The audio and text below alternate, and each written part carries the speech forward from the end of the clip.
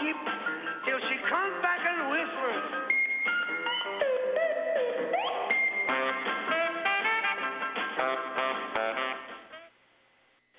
Good morning, Discovery, and a special good morning to you, Sunny. You need to rise and shine because today is the day that you say goodbye, shuttle, and hello, station. Good morning, Shannon. Good morning to the whole team out there, and special good morning to my family. Thanks. Can't wait to see my new home. Well, you'll soon be there.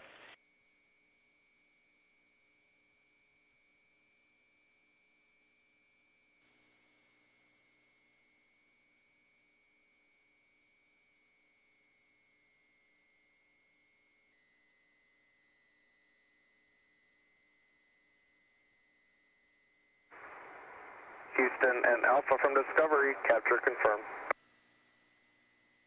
Welcome aboard.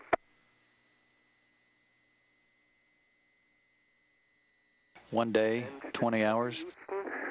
Discovery ISS. Station is in free drift. And Houston Discovery, with your concurrence, we're ready to start in step 1 on the docking sequence cue card.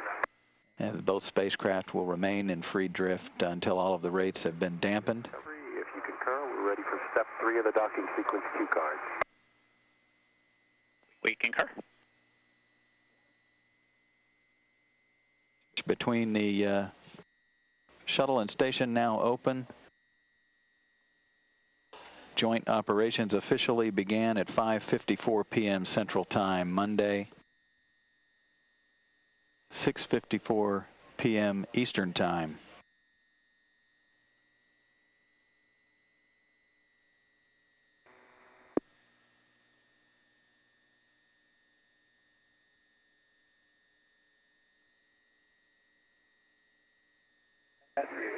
And you guys all look great. We're waving back. You can see that we have several pieces of tile. Those tiles are about 6 inches by 6 inches to give you some kind of scale.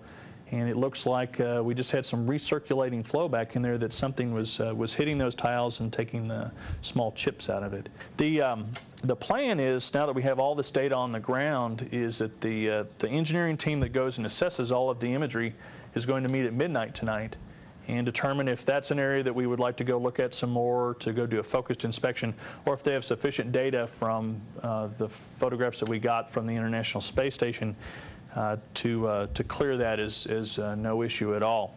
So that team will get together at midnight. They will put together what they think the best plan is, whether we have to go do anything. If we do, then they will pass that to the mission operations team, and they will start developing trajectories to send the robotic arm down underneath to take a look at it. Moving along in the procedures for the handover of the P5 truss segment, there in the center of your view at the end of the Space Shuttle robotic arm, and poised for the handover to the International Space Station robotic arm.